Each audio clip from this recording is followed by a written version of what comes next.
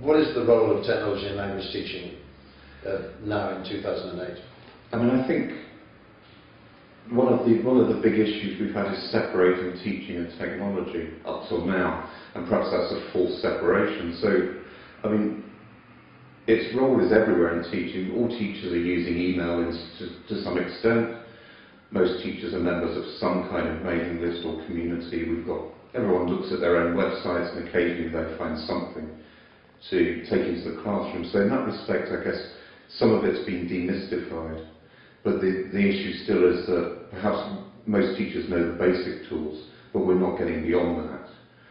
But obviously, technology gives us access to other people and other materials, and I guess those are the two. What kind of technology are you talking about here? I mean, even something as simple as web access at least gives us a window onto the wider world, which a lot of us don't have. I mean, if we're working in a particular city or a particular country, we may not get out of that city or country that often, and the media we engage with in that country might just be very specific to that country. So, access to websites and mailing lists and things give us access to other people's opinions and other materials. And I guess for me that's one of the important things. It's widening our little teachers community that we might have in our school, for example, to something potentially much bigger. What's the most, this is a difficult one, what's the most successful use of modern technology in education that you know of? The most successful use of modern technology? Or the one that you would most like other teachers to embrace, I guess that may be.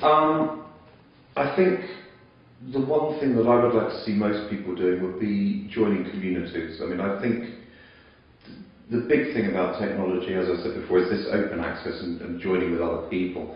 And what a lot of people are missing out on, I think, by not using technology largely, is this contact with other people and this bouncing of ideas, different perspectives, that kind of thing.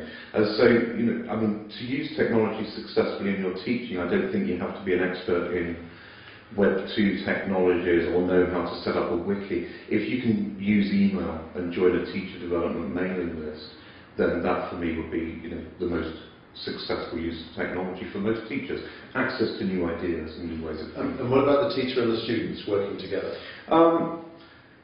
It's a tricky one. I guess it depends on the age of students you're working with. I mean, our problem with technology, apart from the fact that a lot of teachers don't actually understand it very well, the other issue is that the technologies we might want our students to engage with are not the ones that they engage with, and they might be engaging with Wii's and PlayStations and things like that, and they're probably more used to one of two things: either playing games, which are very exciting, very fast-paced, or community communications, so using things like Facebook and Messenger with their friends and things like that. What we might be doing in this very basic form, I guess, is asking them to interact with a web page, get some information out, work with that information, reformulate it or whatever. The big trick for us now, I think, is to take the technologies that they're actively working with. So you take Facebook and make something educational out of Facebook. They know how it works, they love how it works, so how do we exploit that kind of thing?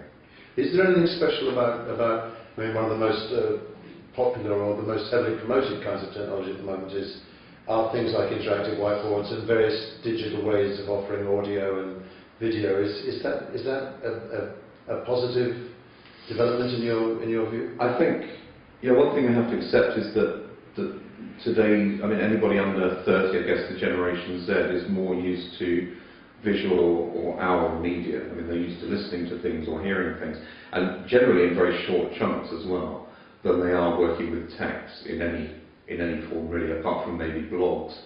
And so media, I think media are very, very important. We need to make more use of video, we need to make more use of audio and that kind of thing. In terms of whiteboards, I mean, I'm in two minds, as most people will probably know about whiteboards. I think they're potentially fantastic tools. One of the great advantages they have over any other technology is that they're an instantly recognisable design. They're a board on the wall that you can write on. And I've seen some very creative uses of them. I've also seen lots of people using them as whiteboards or projectors for a web page or something. But obviously the big thing again, we've got financial considerations and training considerations. Lots of places have installed whiteboards and spent all the money on the hardware and nothing on the teacher training. Although it is a recognisable metaphor, I guess, it still needs some training. So I mean, I think they have great potential, but I think it's going to be a long time before they're as available or ubiquitous as pens and pencils. You mentioned the word training.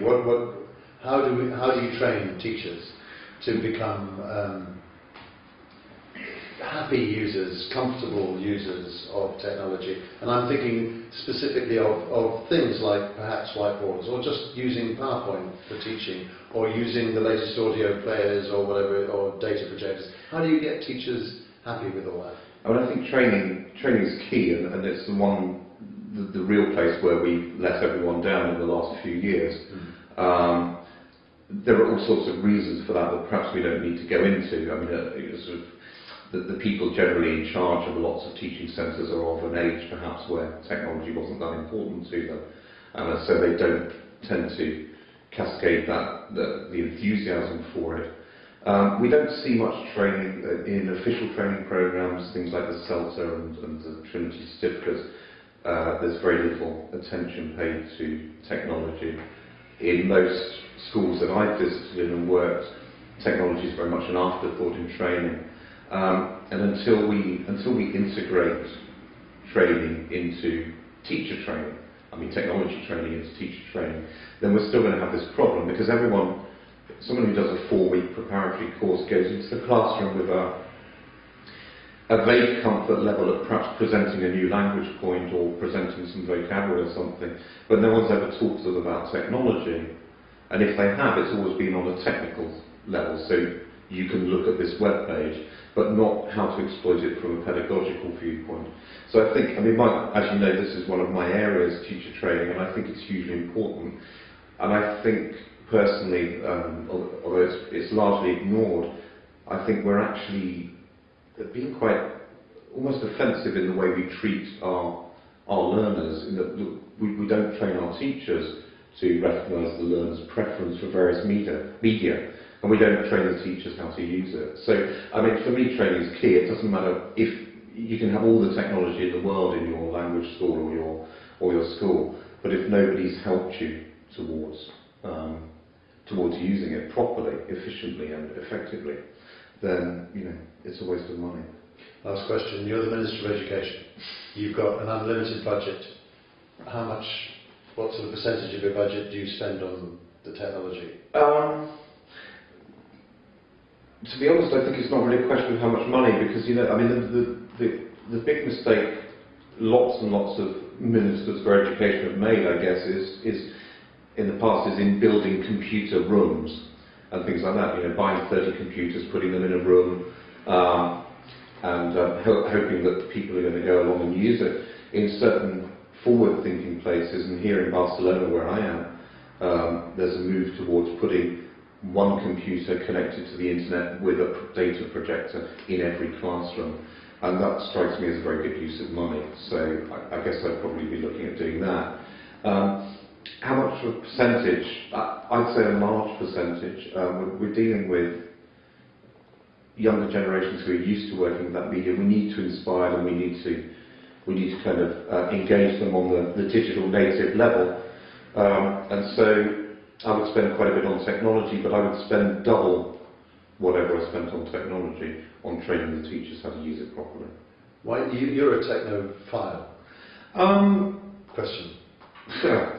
Do you know, when my laptop died 2 weeks ago, I became someone who was quite disgruntled with technology very, very quickly.